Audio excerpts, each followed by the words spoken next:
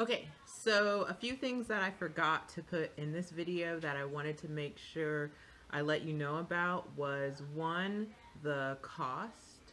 We spent $767.83 using American Airline, and that was for two people, two adults, round trip from Raleigh to Bridgetown.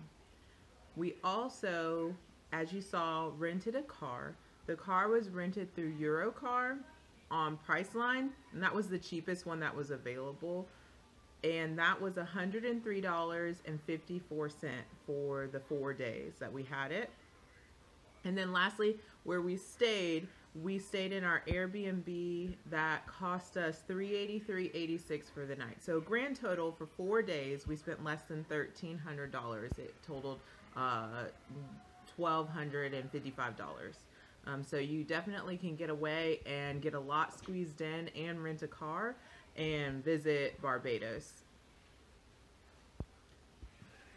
I also didn't mention that we did end up converting our US dollars into Bajan dollars, is what they're called, just because we find when we travel a lot, sometimes sorry for the kids in the background, but sometimes we over tip or spend too much money because we didn't convert correctly. So it just was easier for us, and goodness forbid if we actually underpaid someone for their services. A note for you all as well, people in Barbados do not get paid a lot.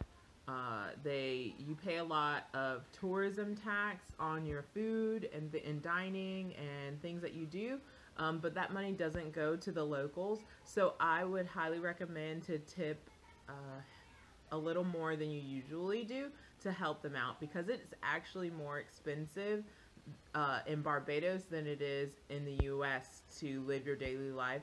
But on the contrary, the locals are making a lot less than the average American.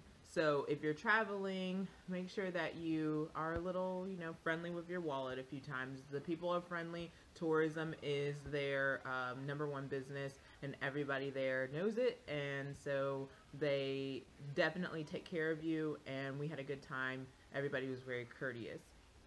Also, I did not mention that you could travel from where we were in near the south end in Hastings in Barbados across to the North Point where the Animal Flower Cave was in about 45 minutes. So you literally can do the entire island in about an hour or so.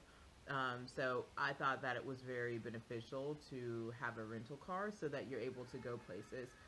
We didn't have to pay very much extra for traveling or things that we did because we had the car. And I mean, honestly, the car was $100. Might as well go for it. That's less than what you pay when you Uber, like say when you visit New York City. So highly recommend that. Again, if you have any questions, just comment, let us know. And also, this is our first video, so if there's something that you think we should change or more information or something you didn't like, I hope not, or something that you did like, let us know. And we have lots more videos to come of places that we've gone surprisingly without our children. I never mentioned this, but there are two, Jetson and Dashel, and the oldest is 4 and the youngest is 2.5 now. Okay, so thanks for watching.